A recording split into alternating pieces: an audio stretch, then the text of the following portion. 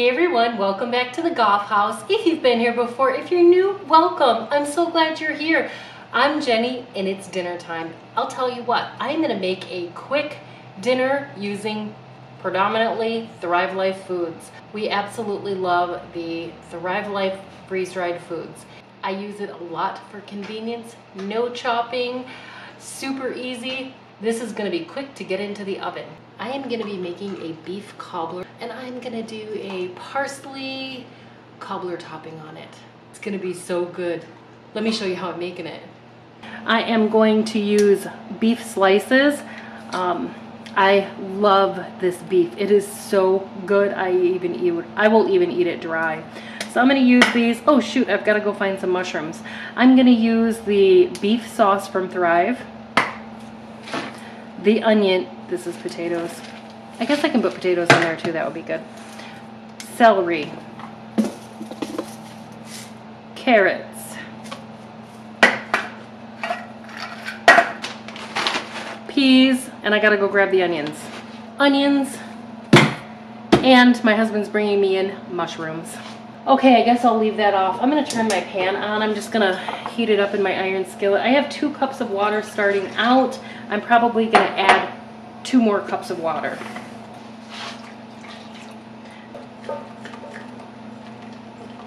Okay. I'm throwing a cup of the beef in. This is it, baby. Okay, I gotta order more.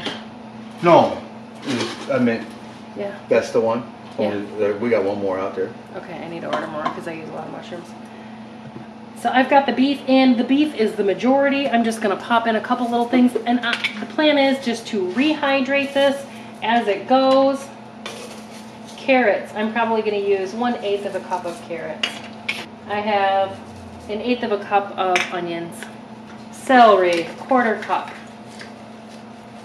You can use a lot more if you like. You can put as much of all this stuff in as you want. Potato dices. I'm gonna go with 1/2 cup of potato dices.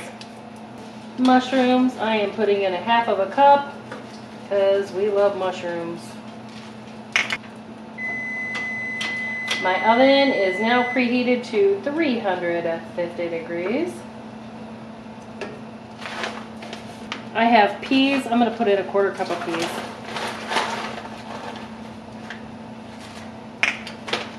Not my husband's favorite. They're my favorite. Now that this is nice and hot, the beef sauce, I'm going to put in 1/4 cup. And it probably end up putting a little bit more than 1/4 cup in.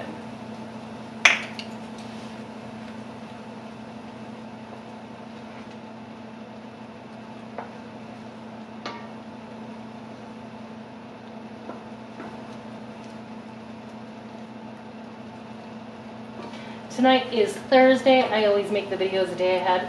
And we have our live tonight for our members only chat, so I wanted something quick and easy. I am going to turn this off and just let these soak for a few, but I want to taste the broth.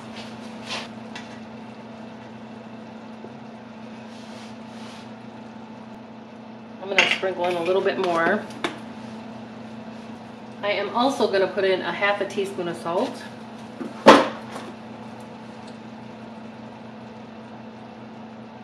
Black pepper, about 1/2 teaspoon. I'm going to throw in 1 teaspoon of dried parsley.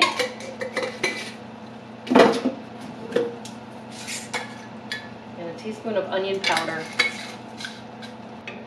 Okay, I'm just going to let that sit there while I make the batter. Into my bowl, I'm going to put 1.5 cups of flour, all-purpose flour. I'm going to put 3/4 of a teaspoon of salt, 1/2 teaspoon of baking soda, and 2 teaspoons of baking powder. 1 teaspoon of parsley. We're going to make a parsleyed cobble topping. I have half a stick of butter here. You can use butter, you can use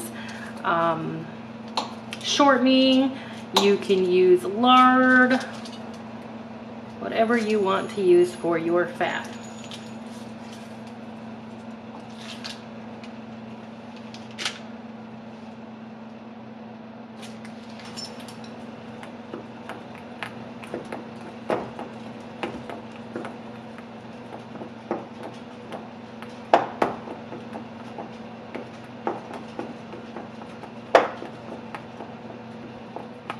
And now milk. At this point you can put in a beaten egg. If you like a heavier, more dense dumpling, add an egg. If you like really light and fluffy, don't add the egg.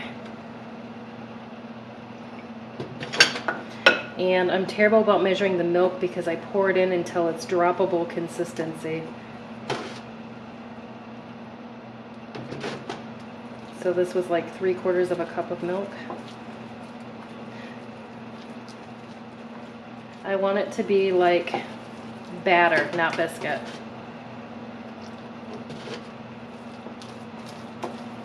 And you don't want to over stir it either.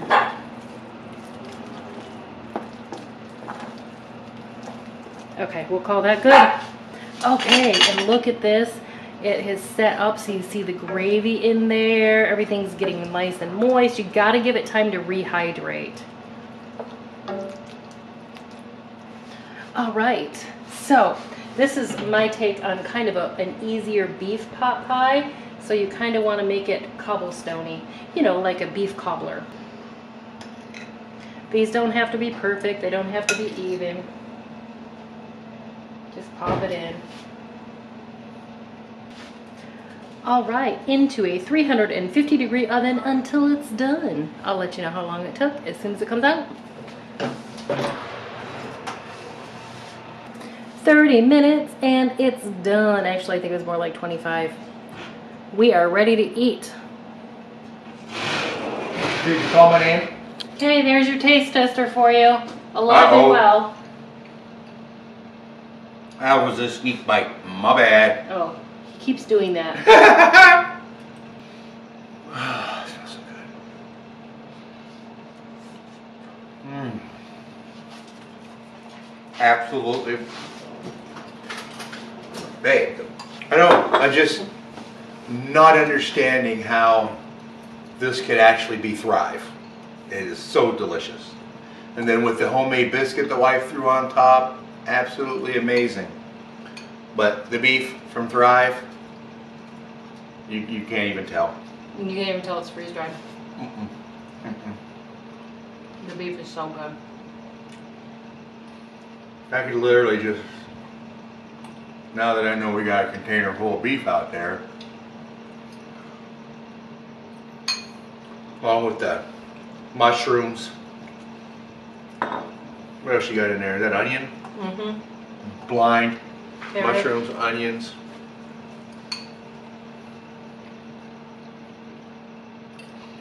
I'm so impressed with their meat in general. I mean, my goodness, it's all delicious.